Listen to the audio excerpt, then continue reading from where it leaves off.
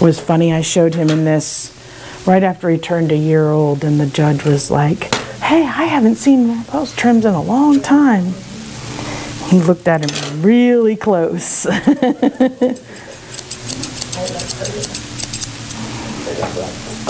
All right, so now we have our shapes. We can go in again just like we did there, and now we're going to create that line with the clippers right next to the skin.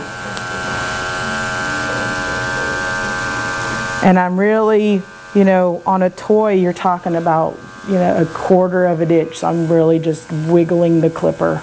I'm putting it in where I want it, and then just doop, doop, doop, doop, doop.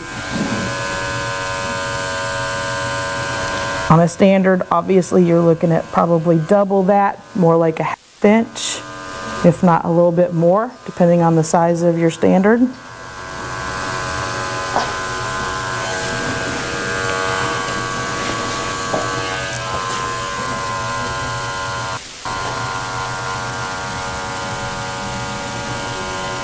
But if you make those spaces with your scissors first, it makes it easier for you to take your clipper and put it in there rather than trying to set it with the clippers.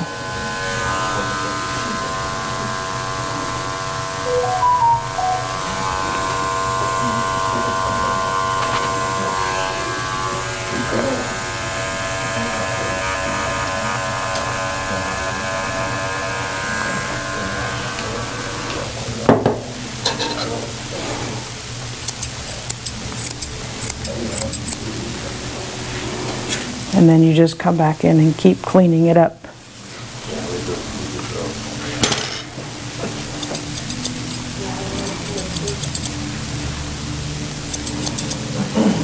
All right.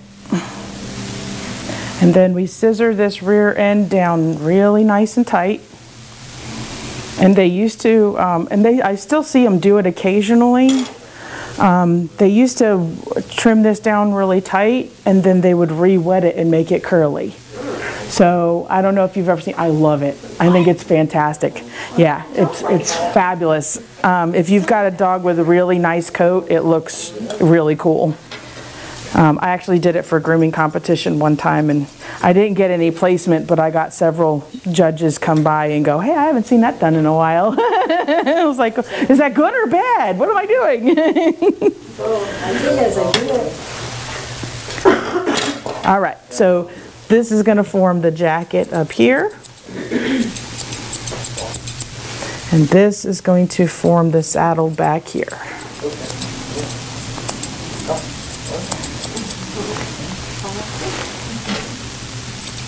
And then we have our tuck up right there.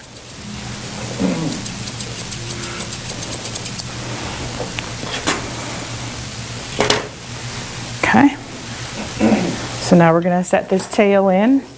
Take our straights and we lay it right next to the edge like that. Eddie is a professional in his lawn classes. Yeah, he's always here. So is Mello. Mello's always here too.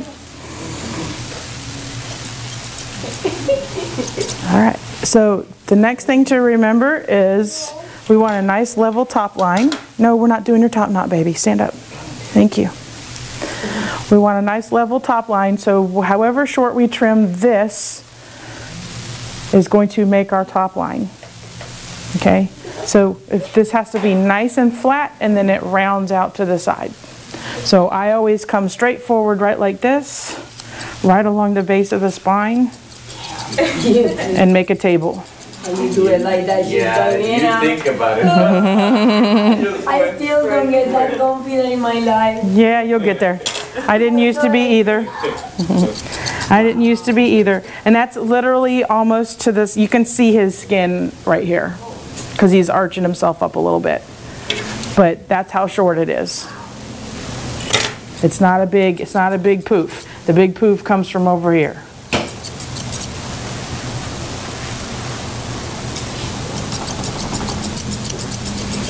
And then it's a nice, this angle's in here. So make it nice and flat across the top and then come down over your sides. Don't curve around your butt because you'll take your butt off. Just make it a table. Let them, if they have their tail down, just let them leave their tail down and just come straight across like that.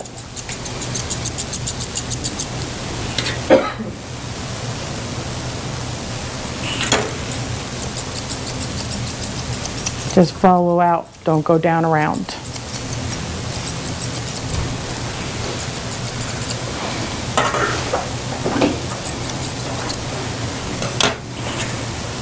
Are you gonna fall asleep? More than likely. His daddy used to fall asleep.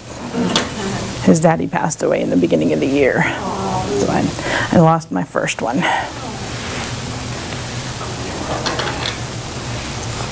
All right. Okay, then we're gonna curve out around the hip, just like we would on anything else, and down to that little spot that we made.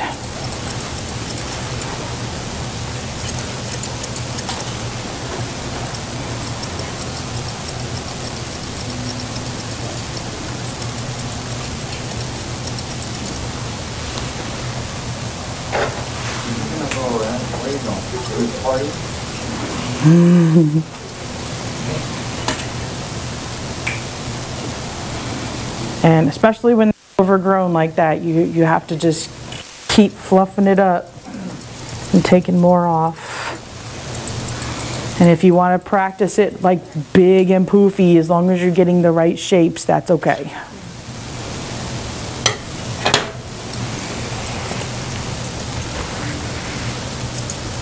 And we don't want to cut all this off because we want that jacket into the tuck up and back down to here.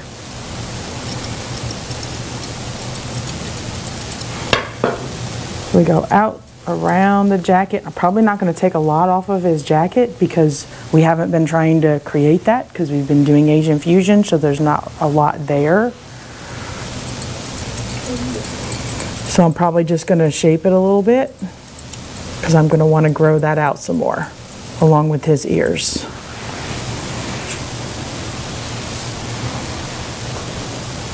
Okay, I need to take a look at him real quick so I can see.